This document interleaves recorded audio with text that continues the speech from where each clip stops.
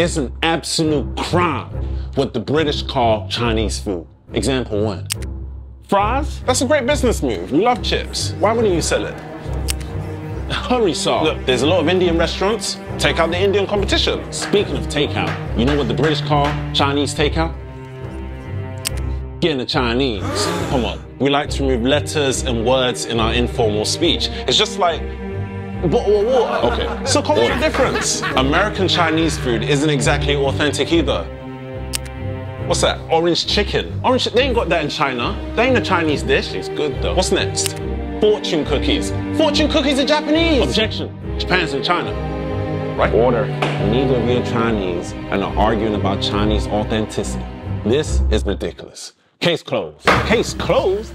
The hell it is. The food ain't